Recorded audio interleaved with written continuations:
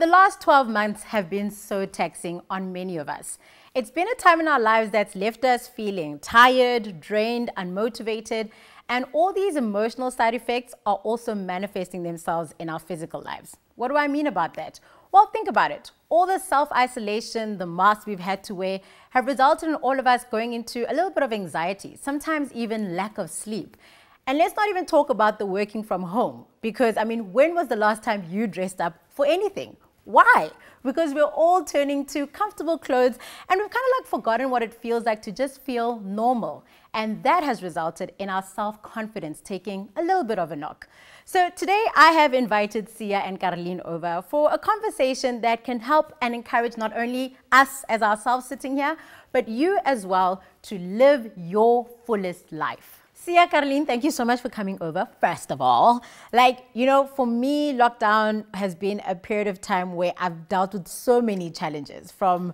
I sleep like a baby, so sleep hasn't been one of them, but yeah, the eating habits have been one of the challenges for you. What has been some of the challenges over the past 10 to 12 months or so? Well, for me, I literally had a situation whereas I usually go to red carpet events. That's where I get to network, meet people. Work. I do shoots all the time and I need to style people on set. And now with the lockdown, I couldn't do all of that. So being at home, I was literally trapped in my own mind. I felt like it was the most precious time I had with my baby boy. You know, I have 4 kids. It's a lot. I will not really have that alone time with him again. So it was wonderful. My husband was there with the birth and it was precious. And then he had to go home and it was wonderful. You know what? One of the things that I loved about this past year was how there was such a big focus on self-love and self-awareness and just being kinder to ourselves, because we all kind of forgot that somewhere along the way, right? Speaking of being kinder to ourselves, there's this great show on BBC Lifestyle called 10 Years Younger in 10 Days. Yeah. And considering the way people are feeling at the moment, like I did a poll on my Instagram and the majority of people really felt like this year has been too rough on them, you know. Put on some years. Yeah. On top of the weight. So I thought I'd show you guys a clip from the first episode. Yeah, I think a lot of people can relate to it, you know. Sometimes you just need some reminding that you actually are okay. You're focusing on stuff that's not great about yourself and you start thinking that that's all of you, but it's not true. So you need someone to remind you that there's something about you that's very special and amazing. I love that. Yeah. Great. Let's check it out. So the technique in how to walk correctly in your heels is heel followed by sole. Heel followed by what? Sole. The other thing that I'd like to teach you is inner confidence. Because what you feel about yourself is what you project out to the world. Do we agree? Yes. Yes? Can I share with you my favorite affirmation? Yes. Yes? I am here. I am here. I am powerful. I am powerful. I am enough. I am enough. Strut, nice and slow. Yes. Heel followed by sole. That's it, ladies. Own your space. You're doing great. I just want to feel like a nice, sexy woman. I just want to walk down the road and actually not care if anybody's looking at me. I know inside there's that beautiful, powerful woman who is fighting to come out. Are you ready to come out? It's okay, let it go. We have to let it go. I am enough. I am enough. I am enough. Yes, you are. I am enough. Yes, you are. I am enough. Yes, you are. I am enough. Yes, you are. Yeah! Shui, I think, yeah. It's that when they shouted back to her, right? Know, to say, yes, you are. Yeah. And sometimes you just need, like you said, Karlien, someone to just remind you. And the way she was saying that, I am enough, it's like, she's not only telling herself, but she's also telling every part of herself that doubted that. Yeah, that's exactly it. No, it's such a powerful thing to do. I mean, you can see in the beginning, she actually needs some convincing that she really is enough, you know. And even though she believed it on the inside, because she said that she wanted her outside to match her inside, she was not really, she wasn't projecting that. So projecting it outwards towards everyone was amazing. I think, Voice was very low at the beginning. And shaky, right? Yes. And doubtful. Yes. Yeah. So as she kept saying it, she kept getting louder and started roaring out those words. And the emotions when she starts crying, for me, I felt it. You know what this reminds me of? When I was younger, I got teased for my freckles. And the shift only came for me in high school when people started describing me as authentic and beautiful and unique. That was actually the big word for me, unique.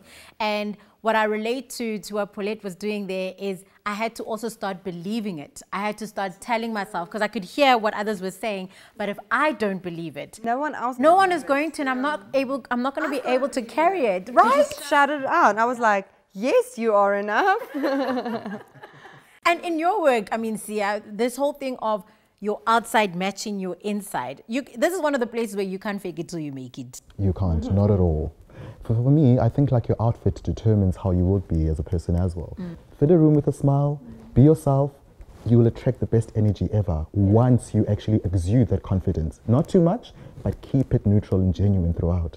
I guess that's the whole thing about live your fullest life. You literally have to, once you've done the work on the inside, because I always believe that that's where it starts, because even if you put on a power suit, right, you're not going to be able to strut the way that Paulette was strutting if you don't feel in the inside that is regtig die meisiekind, you know, you've got the vibe, right? Because you are what you wear. Do you believe the same thing?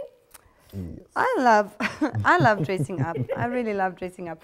Even in lockdown, like, when my brother came over for a visit, he's like, "What are you dressing up for?" I'm like, you're coming to visit, I want to look nice. So, I love dressing up. I love dressing up for my kids. Like, sometimes my kids will also say, "Mama, like, baie mooi vandag." And then I'm like, "Thank you." You see, that's what I wanted to hear. Love that. But no, I think that's something that I need to kind of like remember, that just because we are in this time where we're going to be continuing with, Zoom meetings for a long time and working from home, but it is that thing of dress up, even if it's for yourself, Yes, you might be wearing your pajamas at the bottom and it's a party on, on top. What do they say? Business on top, party at the bottom. Yes. But show up, and not for the other people that you're going to see in the call, but for yourself. Well, definitely, and for the past 10 months, it's just been a bit rough for everyone.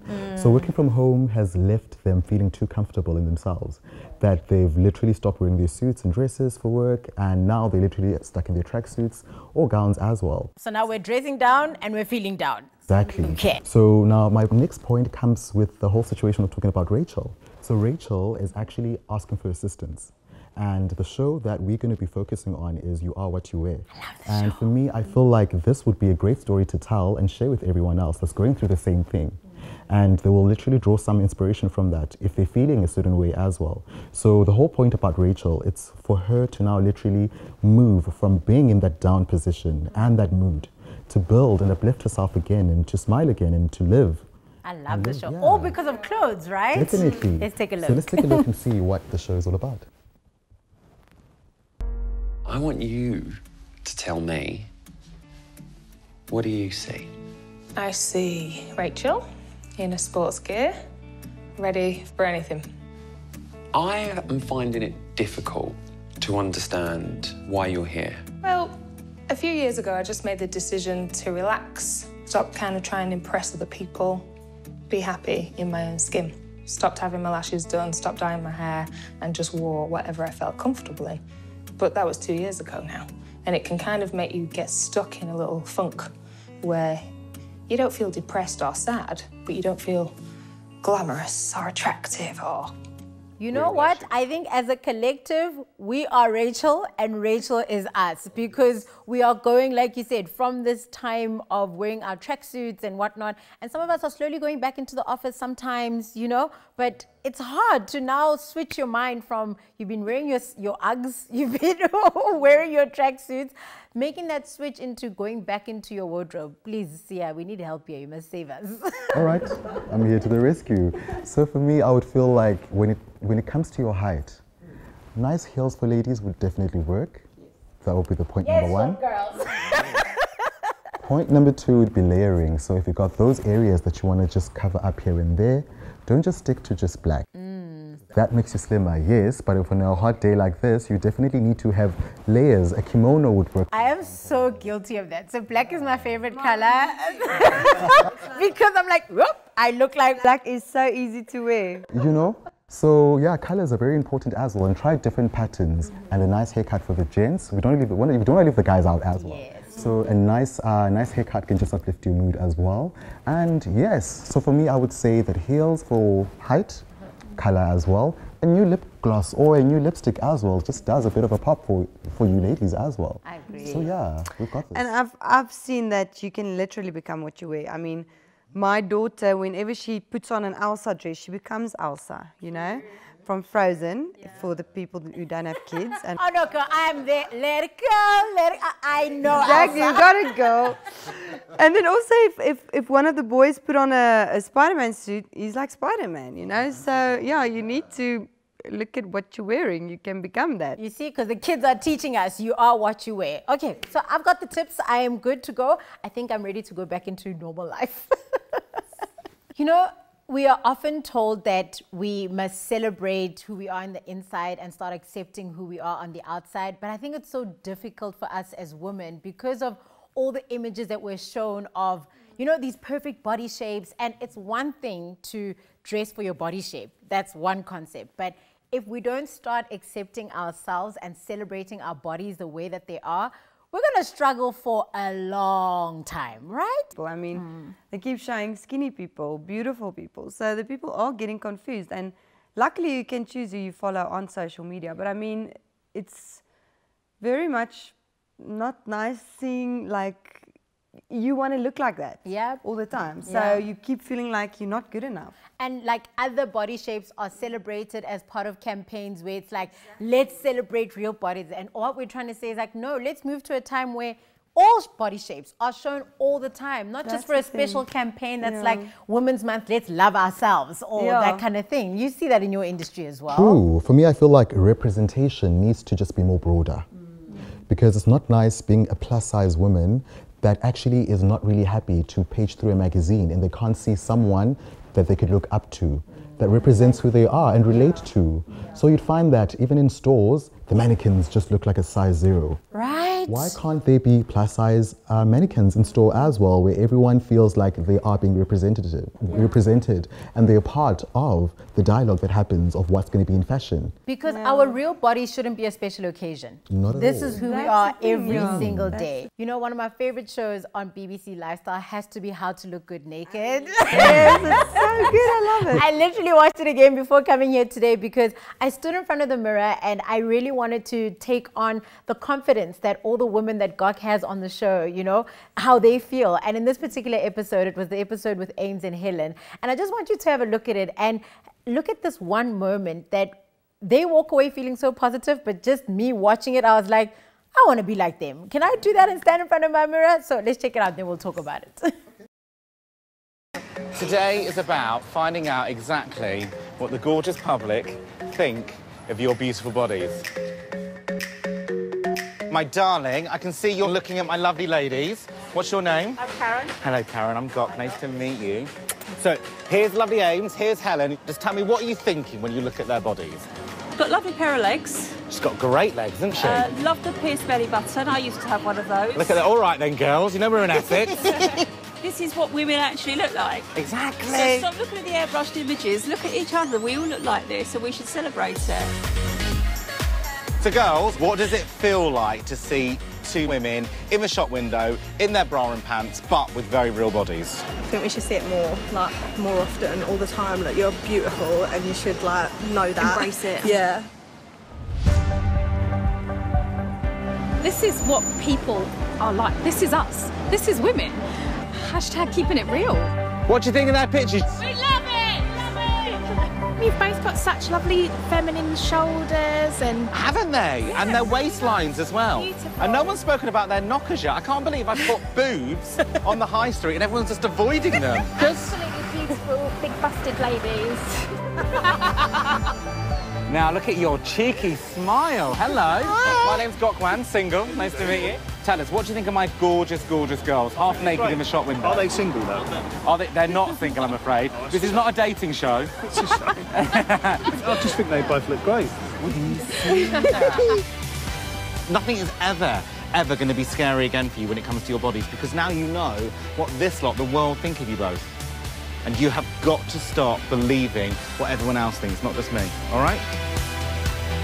How good do you feel now, though? Do you feel good? I do actually. Do you? How refreshing was that to just see real women, real bodies? I even remember the one lady that said, yeah, that's me. That's what we look like. Yeah. I wish we could see more of that everywhere we go. I know, it's amazing. I think it's, again, that focus point, you know. You keep focusing on your wobbly bits or the bits that are bad that you don't like. Yeah. It's easier for someone that's standing outside of your body to see you and how beautiful you actually are. I mean, look at what they showed them. Like, look at your nice shoulders, look at your nice boobs, you know? Personally, I related to that as well because, you know, during lockdown, the weight gain has been, I mean, I stood on the scale the one day and I was literally 10 kilograms heavier. And obviously other people will say, but you can't see it, but I know my body, I can feel it. But then I started wearing things that accentuated my shoulders because I love my shoulders, I love my face, love my smile. So I was like, okay, we're going to focus on that rather, as opposed to reminding ourselves that, yeah, here, you know, it's a bit of a cooler box, but we're working on it. I'm working on it. And on that point, I really, really would like to share the fact that now we all have different shapes and sizes and we need to embrace ourselves for who we are.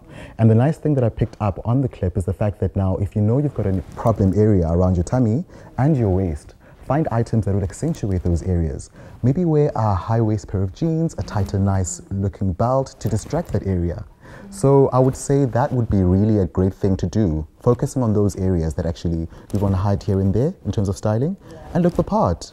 And don't do this thing of, you know, I think when you think about live your fullest life, you tap out of life because you feel like you don't look like everybody else. So you decide to stay home more. You decide to kind of like not be on video calls. But if you just tap in and say, you know what, I'm going to change one thing at a time, and whether it is a clothing item, whether it is a lipstick, whether it is focusing on a part of you that you like, you need to tap in and opt into living life.